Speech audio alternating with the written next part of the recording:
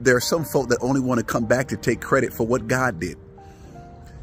And God is saying, I'm not going to let anybody take credit for what I'm doing. This journey has just been you and God, not you and them. God knows where you need to be in the next 10 years, the next 20 years. And so he had to make some cuts and remove some people from your life who had the wrong motive. That's what God did for you over the last 3 years, is he removed people that had the wrong motive. There were some folk that just had the wrong motive towards you. They thought wrong and ill about you. They had these misconceptions that you wanted the wrong thing, or that you were in their life for the wrong thing. And you were in their life for none of those reasons. You didn't need them. You never needed them.